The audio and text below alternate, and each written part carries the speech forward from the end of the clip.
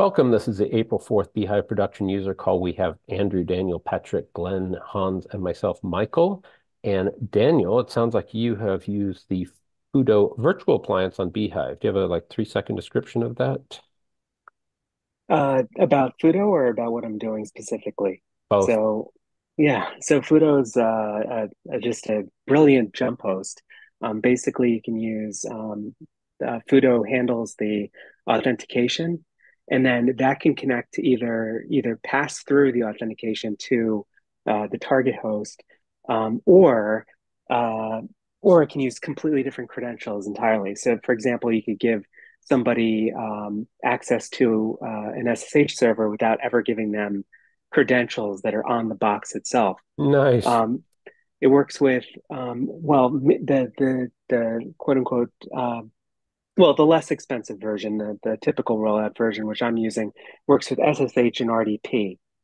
So I'm hooking that up for virtual desktop recording for a client for compliance reasons. So it's a high compliance environment, and everybody goes through the jump host, and it's just you log into the website, you click once, and it fires your RDP with a um, with a hidden connection string, and really it's just that you type the password once. You click something on the web host, and then the actual Microsoft Windows RDP client opens on the jump host server. It's completely seamless. They don't even know what's happening. But then Fudo handles recordings for you. It's a brilliant system. And what I was happy to find out is that it does work.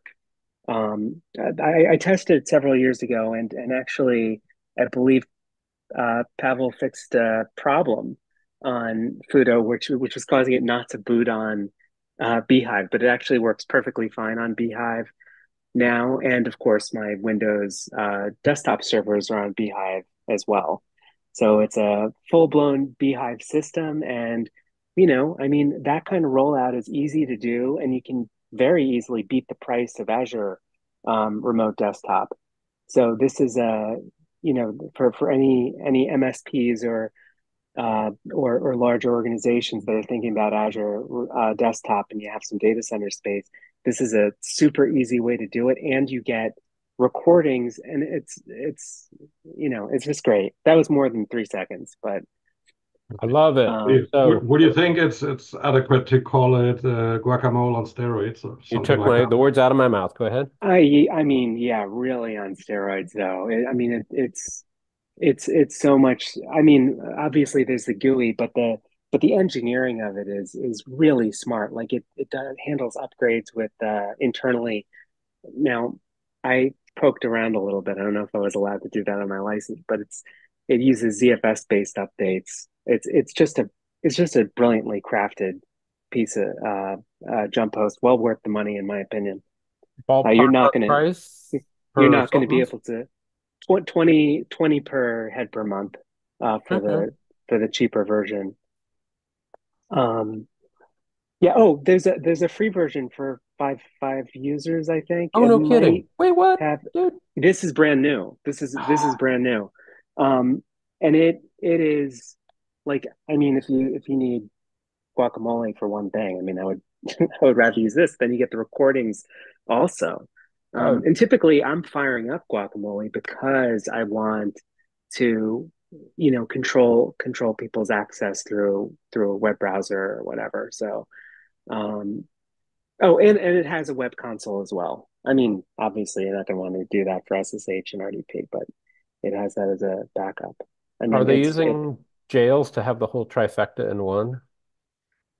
I would assume there's jails involved because it is definitely built as a secure uh, system. So um, now I should note that the configuration of the system is um, it's sort of configured as a firewall. So you have one IP address on the and one interface on. You're supposed to have one on the WAN side and one on the LAN side, or one on the VPN side and one on the internal network side, either with VLANs or networks. Which, I mean, it's there's I mean, there's nothing wrong with that. It's just it's designed to be a heavy duty firewall basically, and jump host.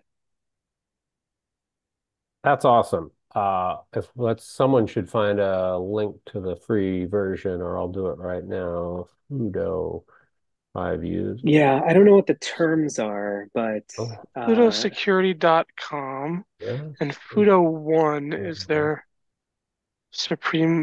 free version.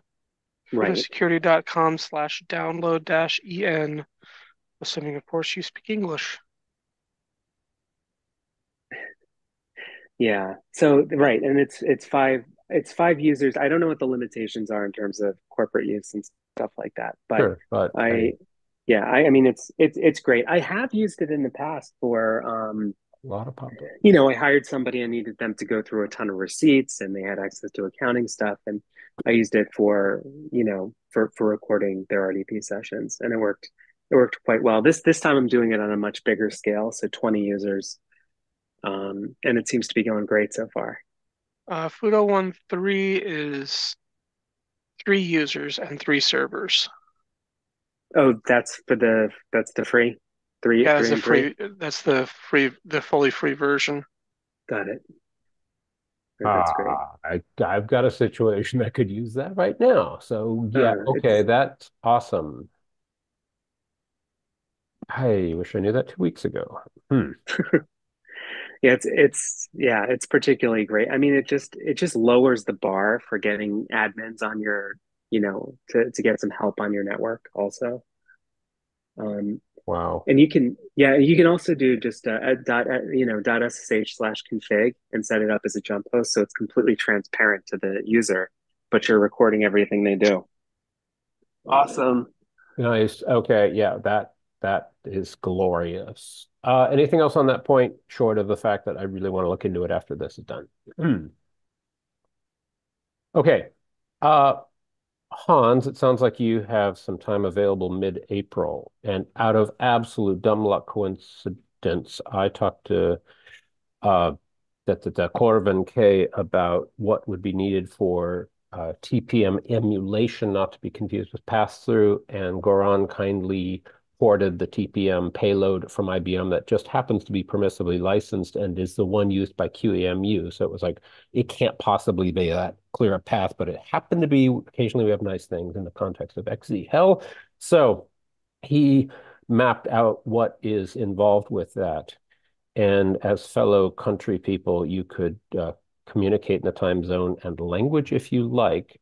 You should probably have his contact information. If you don't have it, I'll find it. If you want to take a peek at that, bang out a statement of work, go for it. And it further coincidentally, Daniel and you and I talked about gee, how do we, make certain things happen in an efficient manner? And it's like, well, here's a bite-sized one. So, Hans, any questions regarding that whole notion, aspirational as it is? No. I really just need to take a look at that and Cool. try to understand what it is and what's it about and what's needed from me, if needed from me. To what degree are you familiar with the broader TPM situation in Windows 11 land? I'm not Let at me tell all. you. Okay, so Microsoft has been pushing for various generations of TPM chips in hardware so that you can have amazing features like a new HP laptop shipping with BitLocker encryption by default and not telling the user, and then keeping the key in the TPM, so that's cool, but not telling them to back it up in any way, shape, or form. And if they're not AD connected and happen to having a group policy to save it off, a BIOS upgrade can flush the TPM, lose your key, and instantly ransomware yourself. It's an amazing feature. Thank you very much. So the workaround to date that they use in their product, not that it's a workaround, it embraces it, is to have the host TPM on their workstations, which is like a workstation running FreeBSD and bhyve that gives you GPU pass-through and USB to make it sure look like a Windows machine, because it's like 80% a Windows machine and hiding under the hood bhyve and FreeBSD. Well, they pass it through and you can save keys to the hardware. And if your motherboard dies, you can lose your keys and be locked out of your machine. Thank you very much. What a freaking concept, says data protection guy. And so that's still a thing. And if used carefully, that's a pretty good security solution. If screwed up, it's an absolute self-inflicted ransomware with no chance of getting around it. However, you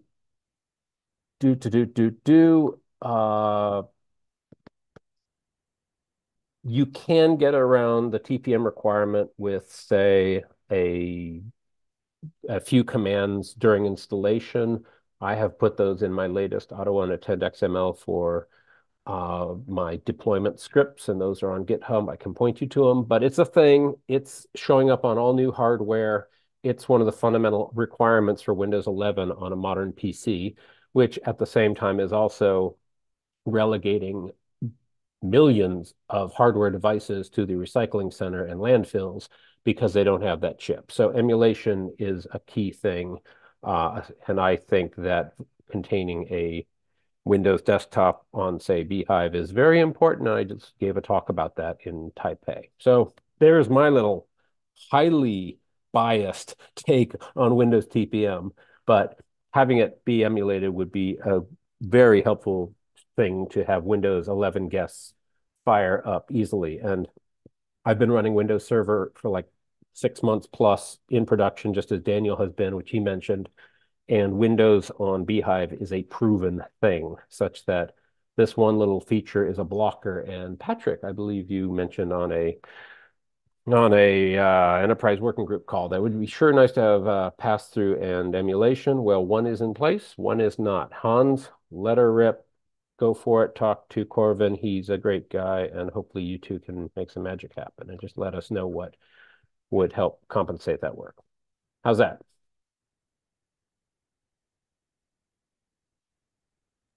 Yeah, sounds good. Awesome. Okay. I saw this on a certain social media platform that people are generally kind of abandoning randomly.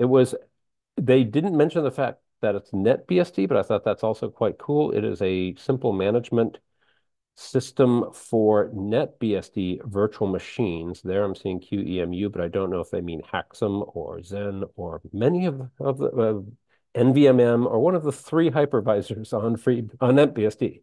So I've got the link there.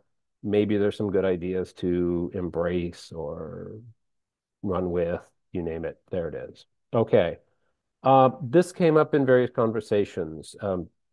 In the context of Vultr being vultures, if you haven't read the news, Michael W. Lucas has 2 nice articles on that blog post that I've linked here.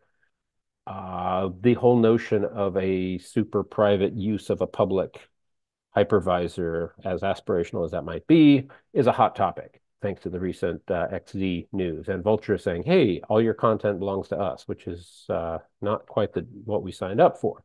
So the question is, does Oxide use AMD SEV, the secured virtualization extensions? And Josh Clulo said, hey, yeah, no, not yet. And then Jan said, good Lord, good luck with that. Who knows if that's truly securable? So in the big picture, yeah, let's look at security extensions and their meaningful use. And Jan mentioned, hey, there's the PSC, the Platform Security Controller Services, and you might never know if your host is actually using them, so you might not have the benefit. So who the heck knows? There's that topic. Do with it what you please. Now, as per our conversation the last 12 hours, Tom Jones saw on these calls the mentions of, was it VP, VSS, VPP, the virtual packet processing or whatever new feature. I'd have to check the docs which one that was. But that also triggered a parallel conversation on, okay, so we've been discussing bhyve networking performance for years now. And my focus of the hour is actionable things. And thank you, Christoph Provost, for making a faster bridge on FreeBSD. Yeah, you and Illumos land have crossbow and warm towels and nice things. But one thought is to simply detrace the heck out of a simple bridge tap configuration. and see where those pain points are, because one low-hanging fruit might be the fact that both the bridge and the tap devices are like single queue. Have a nice day. Jan's not available to fill us in with the details, but in a simple. The bridge is not anymore, which was the point of Christoph's entire project. Okay, so it is multi-queue, and Yes. I made a point that it is missing dtrace hooks because it's a pretty old piece of software, maybe back from like 5 days back when the giant lock was removed. Good to know. KP at made the bridge multi. So it might be down to looking at making the tap device multi-queue, because it's so easy, and the other version of tap that's just a different name for the same thing that behaves a little differently. Any other insights, Patrick, on that? Nothing beyond the press release. I'm just looking up the article by the foundation and linking it into the net. Perfect. Yes, and we're all grateful for his work, no question. But still, there are bottlenecks where it's like, well, I have 10 gig networking. Why do I get like 499 or whatever? So while you're finding that, and you can either drop it in context or I'll paste it in the right place. So this person reached out. Is it Phil? Let's see. Boom, boom. This guy.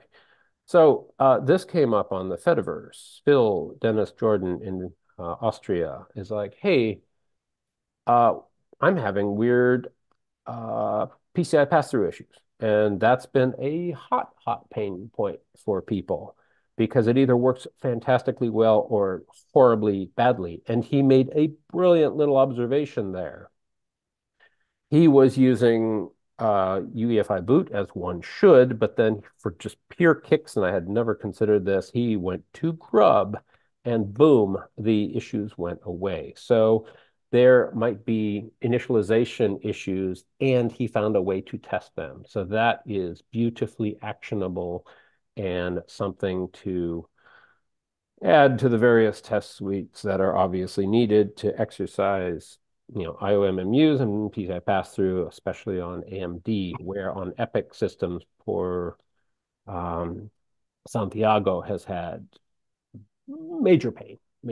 So is there anyone present who's either using PCI pass-through or has had issues with it? This is actionable for me. I'm so glad he spelled that out, because I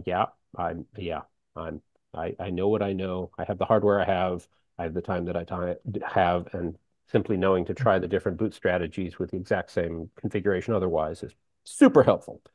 Not, I fit in the category of not yet, but maybe in a couple of weeks, as I I'm going to be setting up the machine at my house, so I'm waiting on pieces to come in, and I will likely want to do some pass-through stuff for GPUs. Perfect. I've had mixed results lately. There was a high-end GPU that I was trying to get through to a Linux VM for an ML application for a financial company, and it couldn't. It just wouldn't detect it on the other side. I don't think I was doing anything wrong, because I've done pass-through before, but I was wondering if there could be anything with that class of device that could potentially, like, theoretically cause problems. I mean, to be honest, I gave up, and then the client decided not to care about it. But yeah, so it was an expensive GPU hanging around that isn't being used at the moment. That is all very good to know. Unfortunately, Corvin's company is living and dying by GPU pass-through to that aforementioned Windows desktop, as it appears to the user. And it was VPP that's in question. So I also spent hours upon hours with it in Taipei with some ThinkPads, and then 2 desktops upon return, and I could absolutely, for the life of me, not get it working. So I will try to find the same hardware or similar hardware to Beckhoff, and just keep pushing to it because I have a use case for that would rock my world. So watch this space. It is an open, ongoing topic. Something we will not be discussing is Jan's new UCL macros, but he's been pushing ahead with that, and we brain dumped some examples on the last call that I put here to push him forward. So he would also love to know if you have ideas for new UCL macros because he's mapping it out and banging out, and have a nice day. So this will find a home, but that's not for today. So any other topics before discussing the elephant in the room, as we've been calling it? So there have been a whole lot of parallel discussions, but the absolute sort of anchor point has been a Register article about how TrueNAS CORE is moving away from FreeBSD at some point in the future, partly because they don't have a plan to move to FreeBSD 14, despite the fact that on one of these calls, Alexander Moulton specifically said in January they were hoping to have a 14, but also he said, and it's all recorded, so I'm not saying anything that's like not public, he said they generally wait for a .1, so when 14.1 arrives, his impression was they're moving to that. But in the meantime, there have been a whole lot of conversations. There's been a whole lot of FUD flying back and forth. There is apparently a surprise that the forums, which have been a lovely controversial place to have brilliant information and not always accurate information fly around, apparently Monday at 8:12 a.m., the forums will be moving to their next edition. Gee, I wonder if that means the old content will just magically vanish overnight. Patrick, starting with the forums, what can you tell about this? And no, it's not an April Fool's joke.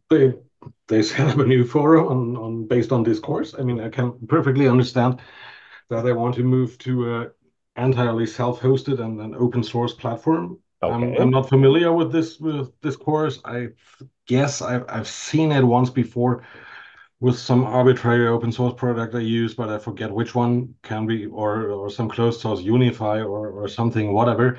I like traditional forums that make the best use of screen real estate and plain text search and plain text features way better.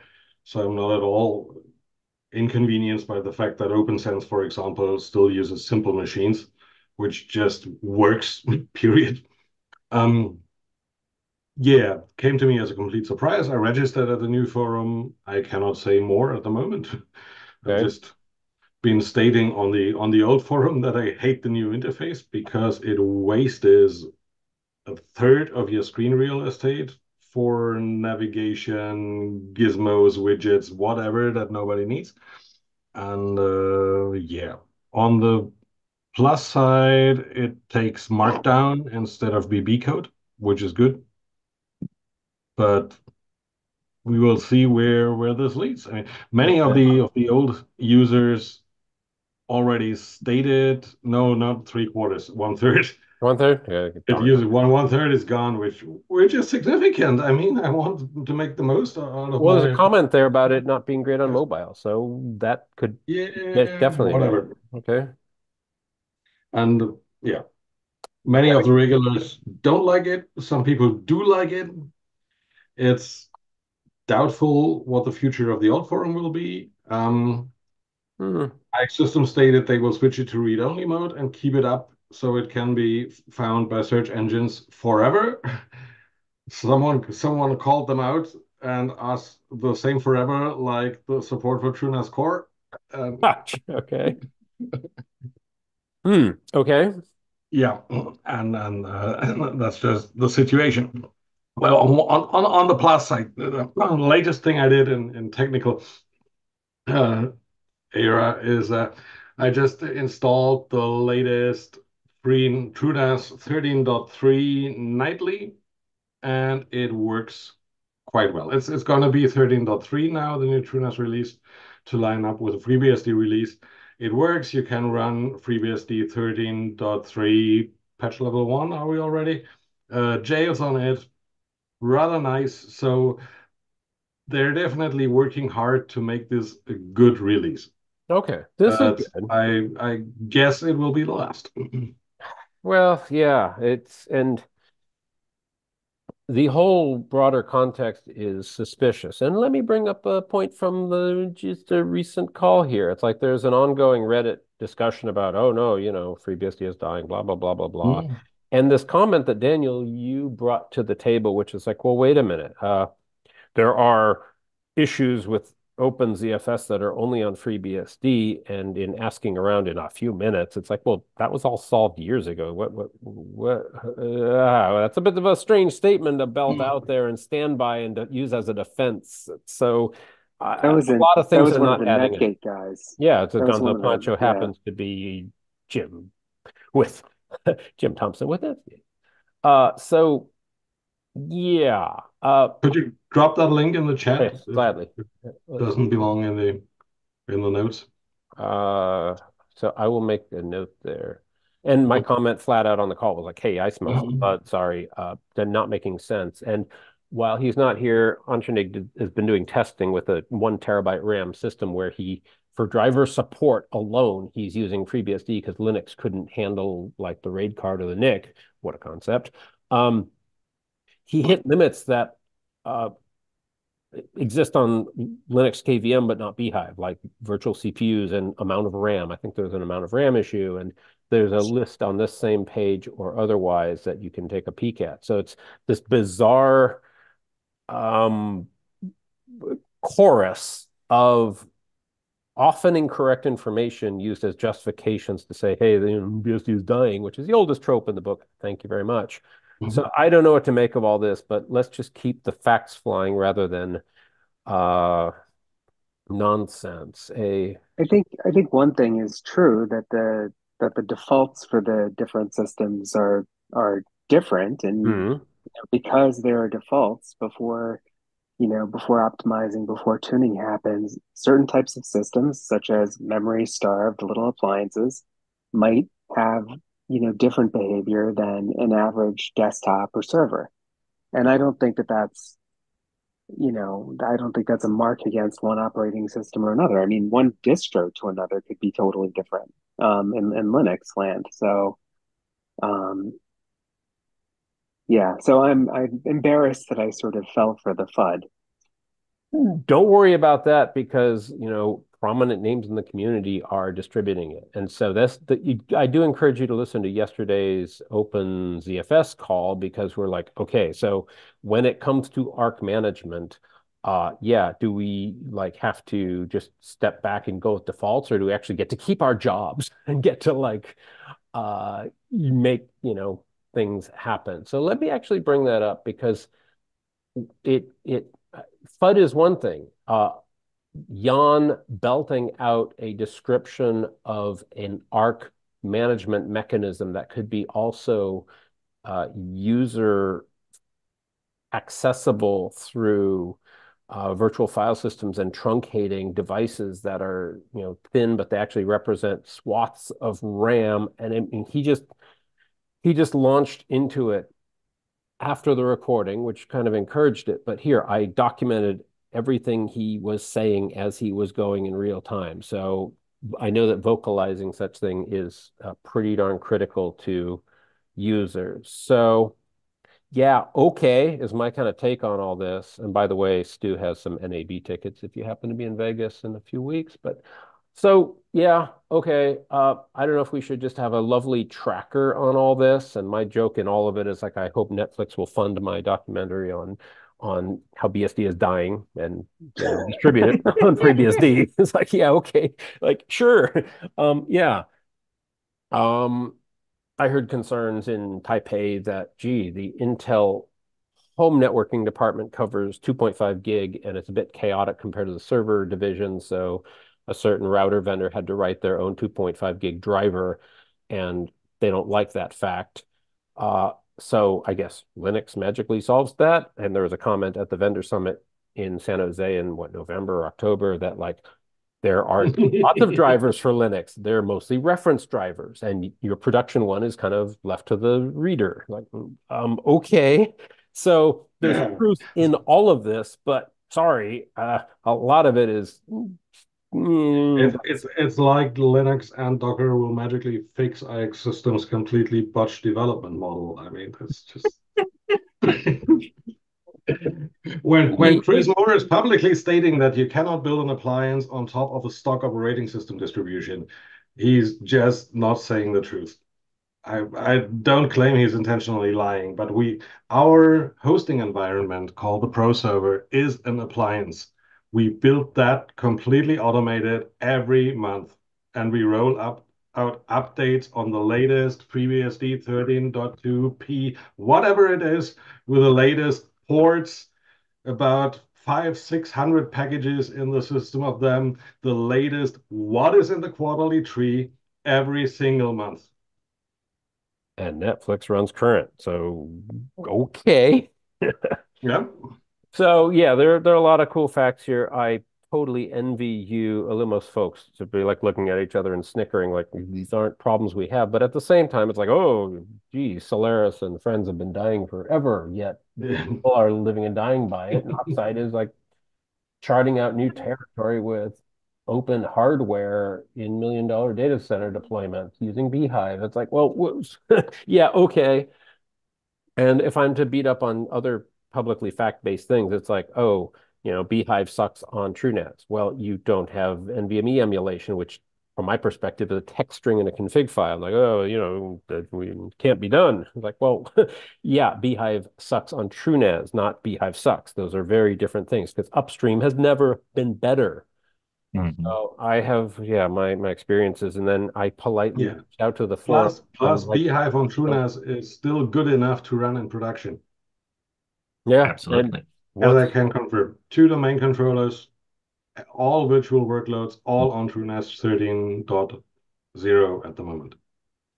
And I would also add to with the whole when people are saying, oh, TrueNAS Core, bhyve sucks, yada yada. It boils down to the fact IX systems did not take the time to do a proper web binding implementation. So it's kind of like, slammed together in a hurry. And then, of course, people are going to see a mediocre performance. You need to bring a heck of a lot of knowledge about what goes on under the hood to get the networking and the bridging and everything correct, because the UI by default does not do it correctly. And you've been waving that flag for years at this rate, right? Yeah. That's not. I did bridging needs love, which Patrick has been saying for years.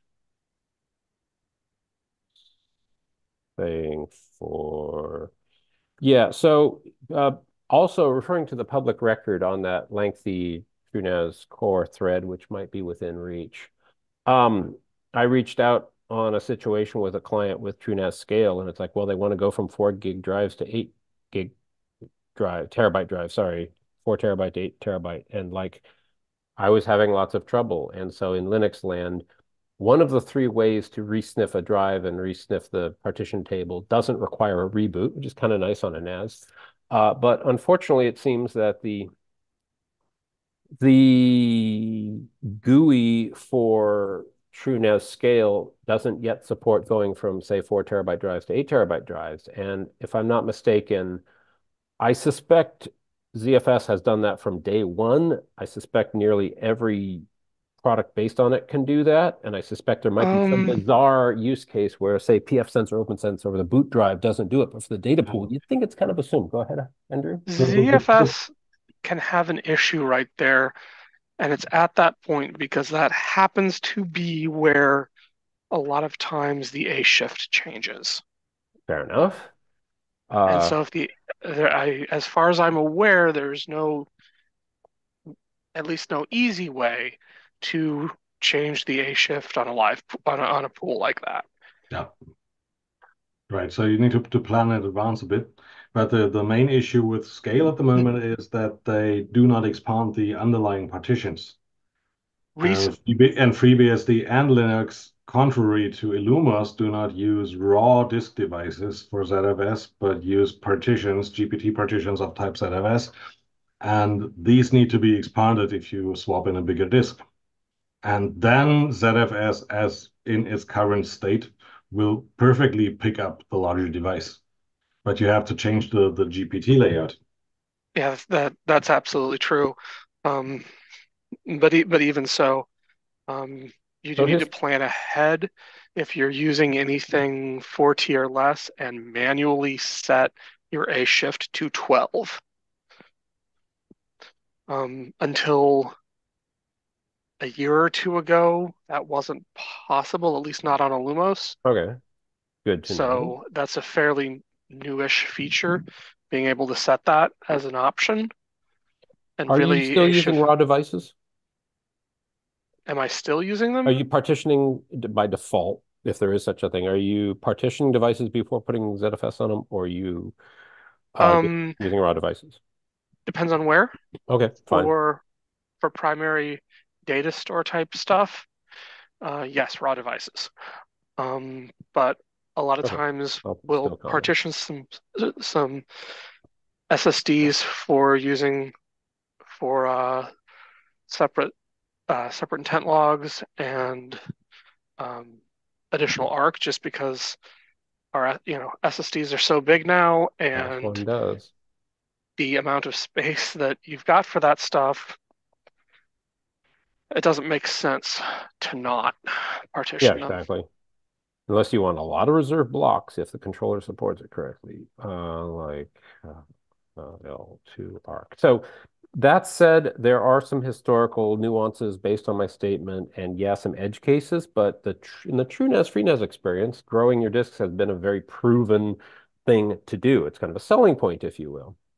But to be told that it works and then have them corrected by another person on the forum say, no, actually it's a bug.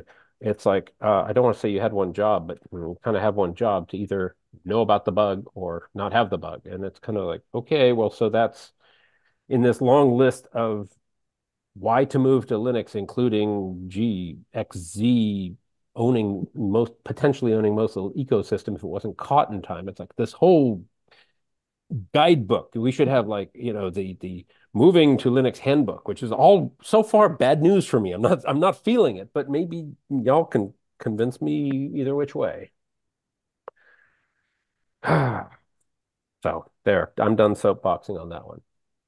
Anything else relating to that? I've heard various rumblings about forks of TrueNAS. Is there anything like public or tangible, or is that just sort of people like, yeah, should we fork it? I mean, the IX one of the IX people in the forum said that it's absolutely forkable. Okay. So is the whole thing open source? It gets weird on their HA components, and they did everyone a favor by combining TrueNAS Core and Enterprise as a single code base, and some features magically unlock on their own hardware with like non-transparent bridges and other goodies for HA. So as for like an intellectual property perspective, I don't know. There are some unknowns. There are copyright and trademark issues, maybe. That's way above my pay grade. But fundamentally, I mean, it's 2 clicks on GitHub to have your own clone of the repo, is it not? And gee, forking has Right. the whole break it, you bought it factor. So it's like, really sure you want to do that? If abandoned, yes. If active, you better be sure what you're getting into. That's just me. Anyway. Yeah. So they would have to argue that if we were to rewrite the HA piece, we would have to argue that it isn't unique. Well, there's the HA that's supported by their hardware, and their hardware is few and far between. It never quite passed the eBay critical, what's the way to put it, that the critical mass factor. If you search TrueNAS, you get a bunch of HBAs that people have kindly flashed correctly, hopefully correctly. And Daniel, I can't help but notice they've had to rewrite the replication over and over and over. And gee, you have a sure awesome, attractive replication tool that I'm using actively. And so it's called Unix.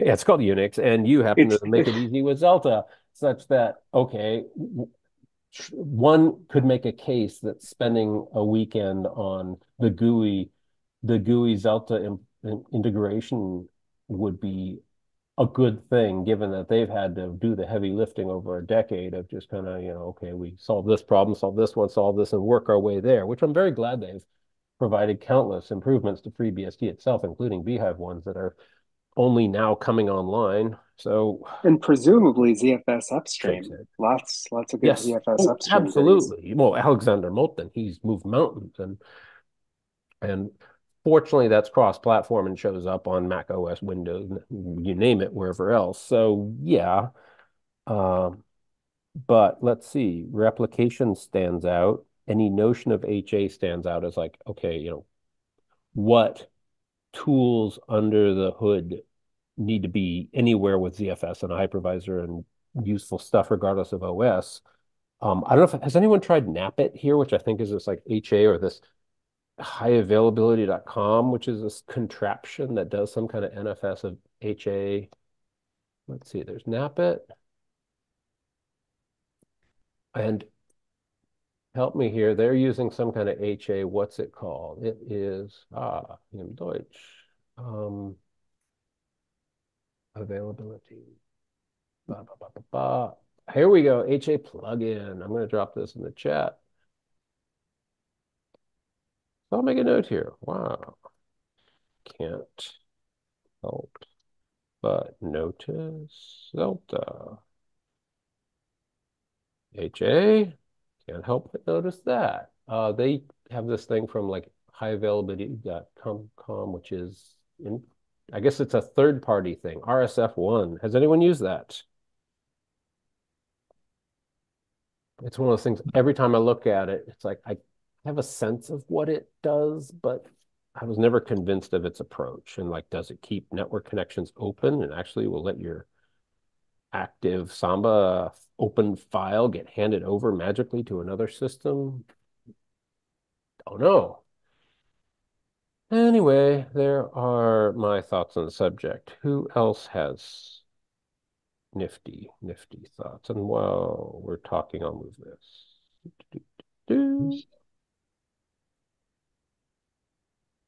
And note that things like NapIt apparently will drop onto, say, Illumos, your Illumos distro of choice. Kind of cool. Pardon now my... that's not gonna work with bhyve though until we get memory saving so that we can start and stop on other servers. So we're ways away. We're ways out from that, right? I mean, we just got suspend resume. Or Yes, did we even? This is for a NAS perspective of HA where, okay, controller 1 is down, controller 2 does stuff, and right. magic Yeah, your file I was just open, asking because we're on the bhyve call. Yeah, okay. Are you bringing me in line? Oh, thank you. Thank you. So yeah.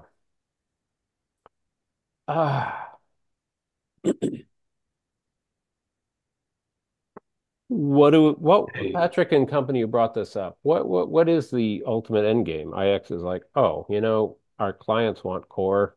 They're paying for systems built on core. Well, we'll have a 14. We'll stick with it a little longer. What is the end game here? Still waiting for the guys behind the Z-Vault, or is it Z-Vault IO project? Don't know if we can name them in this round already. When they are ready to come out with a proposal and their GitHub repo and everything. That's A4, to clarify? There is a supposedly most qualified team you can find at the moment already at work. Got it. Okay, well. And I'm perfectly willing to join them with testing, with suggestions, with communication, with everything. I can't do much coding. I can do a bit coding.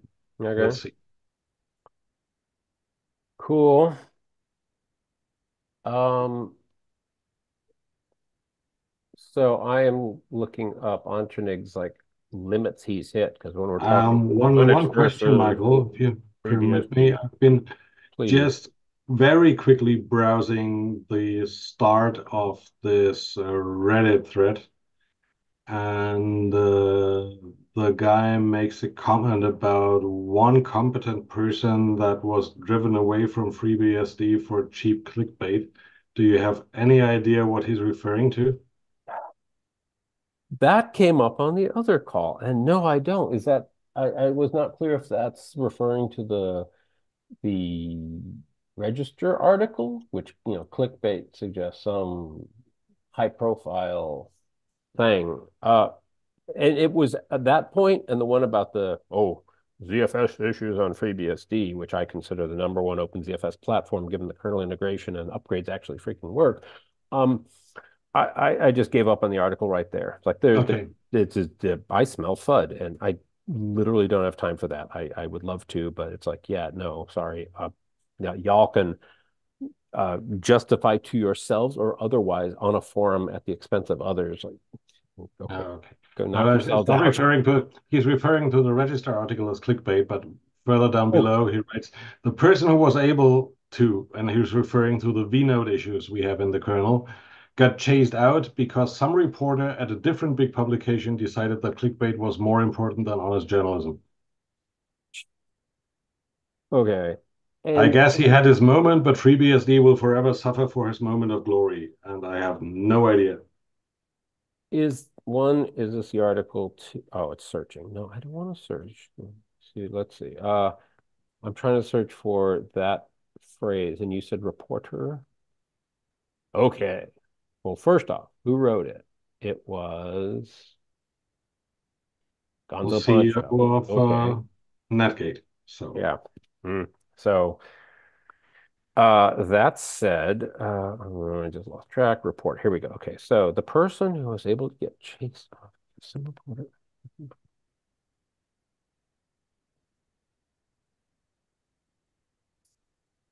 So let me observe that Reddit is not a highly FreeBSD community oriented publication such that this is aimed at a team which even among the few of us is not sure who that is. So if this statement were made on one of the many private-ish FreeBSD channels, it still might be not clear who it is. To the outside world, that's just pure bizarre FUD. And it's like, okay, can you give us a hint of who that is? Because if we can't have a takeaway from it, I don't think the average Redditor will. So yeah, sorry to get into uncomfortable topics, but it's like, yeah, not helpful. The person who was able to chased out. Okay. We've got tea leaves to read here, but yeah, who has time to read tea leaves that are already tainted by this idea that something's wrong on FreeBSD and ZFS? That I mean, he cannot refer to the Kip Macy incident because Kip doesn't do file system work. Right. I get it. You do? I guess I know who's maybe drop in the chat and we'll very delicately work around. Matt Dillon. Decades ago? Matt Dillon is incredibly competent in UFS. Yeah. And he's left the FreeBSD project in a bad mood. And I bet he's referring to Matt Dillon because he could probably at least have worked on vnode contention issues. But this is a clickbait question. So we're talking relatively recent PR, right? Right? Maybe. I don't know. He's talking about UFS 20 years ago and vnode issues that are still going on. UFS 20 years ago. Well, yeah.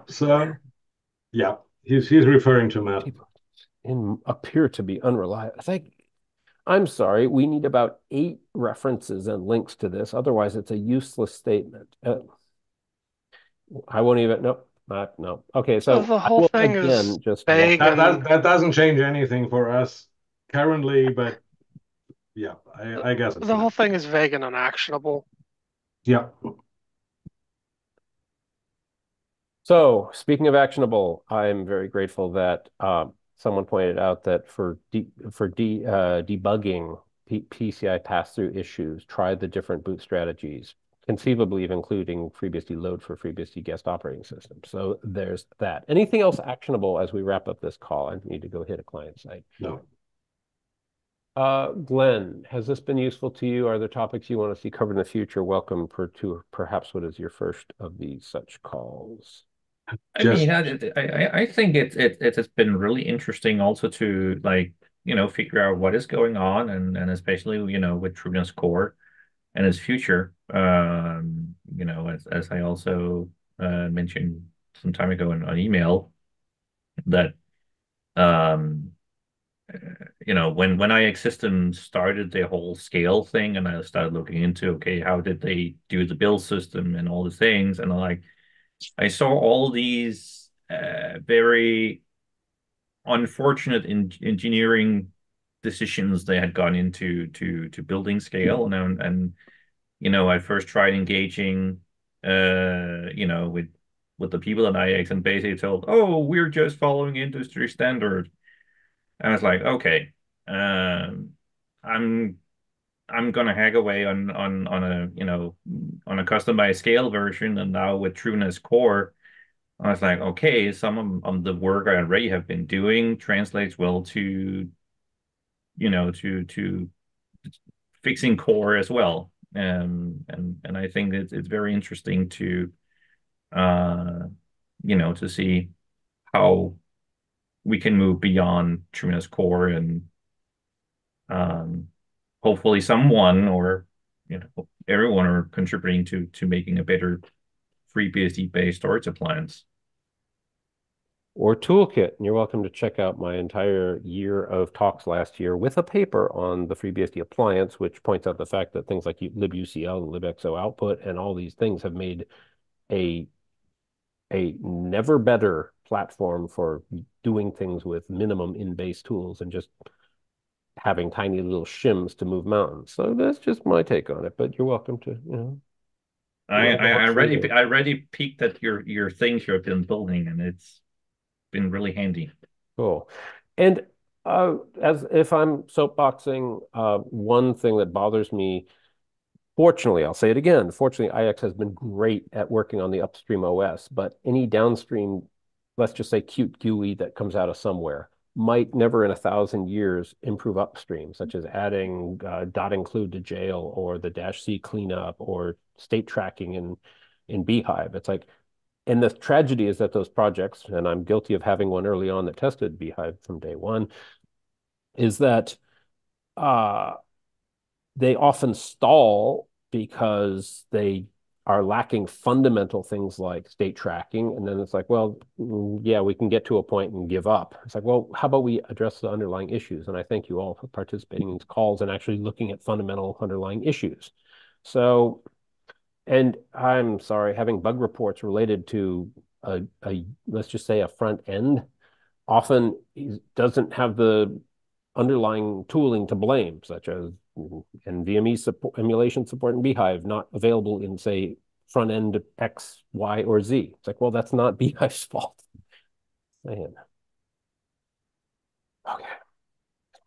Yeah, and I also like to add that, especially with the way uh, like the front end, it has been very tightly coupled with the appliance OS, and of course some would say, okay, this is a good idea, but I would rather argue that you need a loosely coupled interaction and also integration, um, so you actually can swap out the components either on the front end or the back end on the fly. And I really hope that with a fork going forward at some point in the future that um, arriving at a front end with a loosely coupled back end. So basically we can just, okay, now we have FreeBSD 15. Okay, just upgrade the packages and off we go. Instead of this custom, build world and or put those packages on a Lumos, on OmniOS, and just say, okay, boom, here's the bhyve GUI in an hour of work, maybe a weekend, as opposed to a complete OS project. Yep. Okay. Yeah. So we will see how this plays out. I don't know, watch this space, I guess.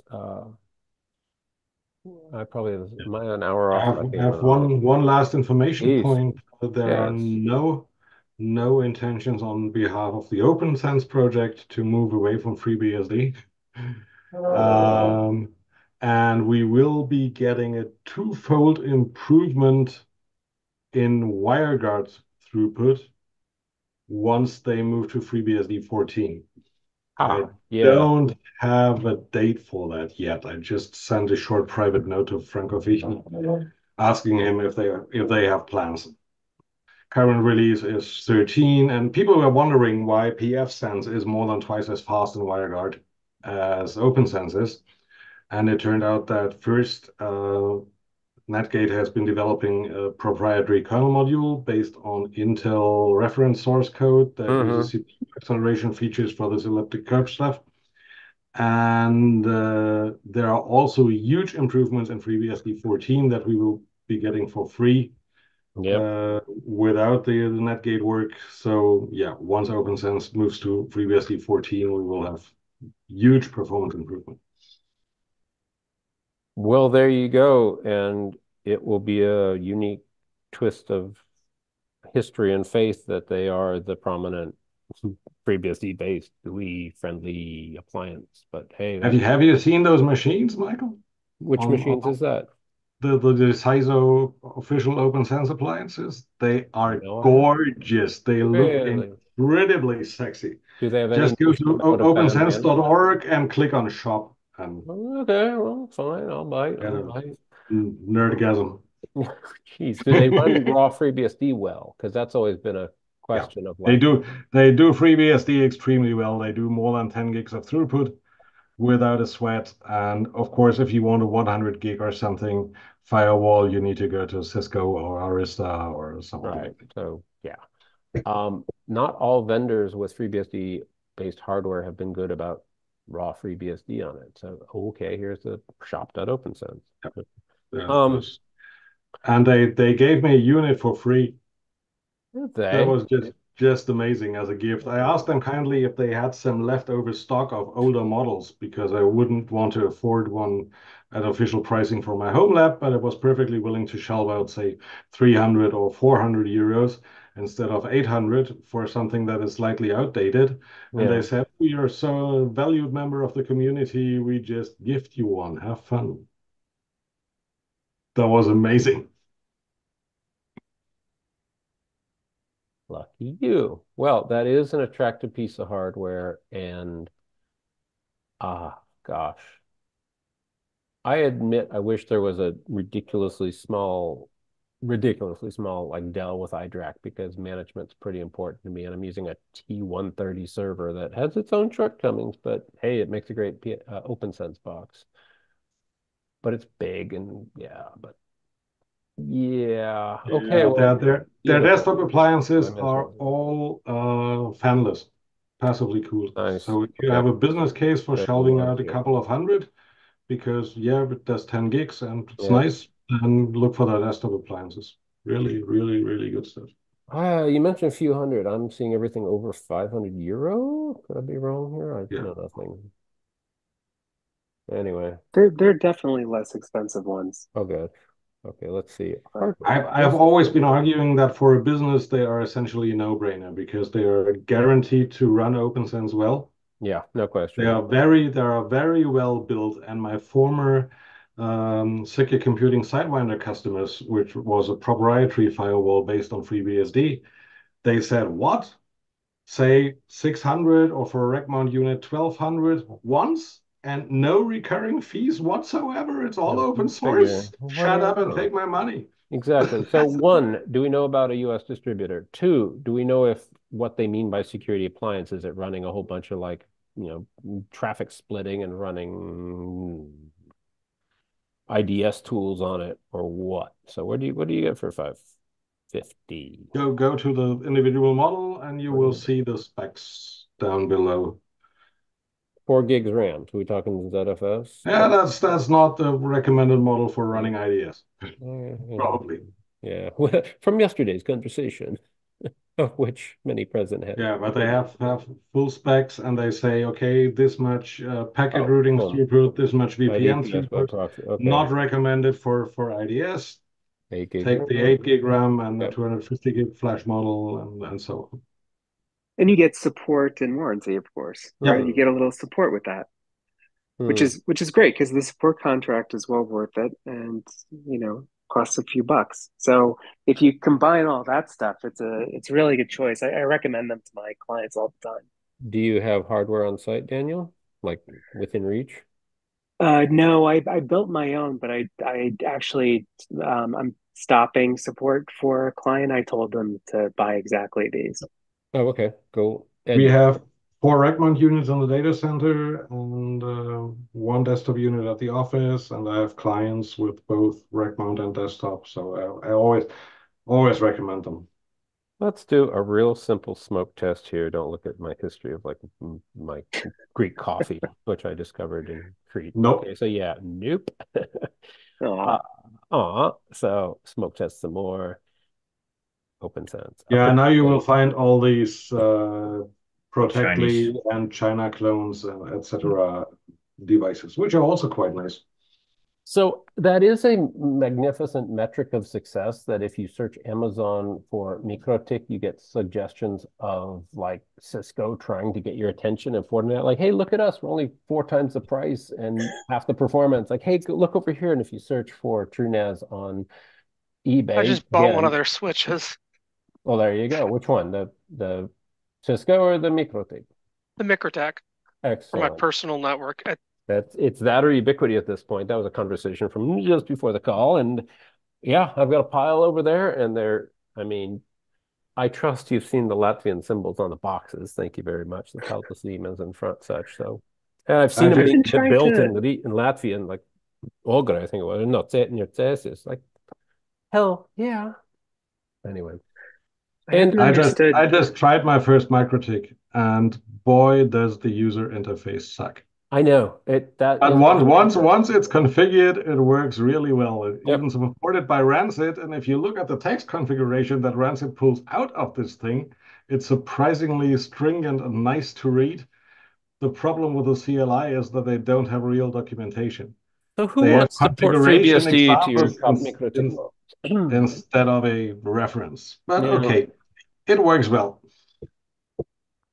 I want to boot. I mean, the reality is I'm going to use this as a dumb switch, basically, that has 10 gig support. So yeah, me too. But I run router OS because switch OS sucks even more and cannot even do SNMP properly. So and finding my way to configuring VLANs and this single bridge and everything on router OS was quite a bit of an odyssey. Yep. It's all true. Anything else to wrap this up? No. Okay. Thank you very much. Thank you. And if it's smelling a bit commercial, these are all publicly available facts. So, this website's existence is not a secret. So thank you, everyone. I encourage you to have a great weekend and like and subscribe. You're welcome, Entrenet. Bye-bye. Bye-bye.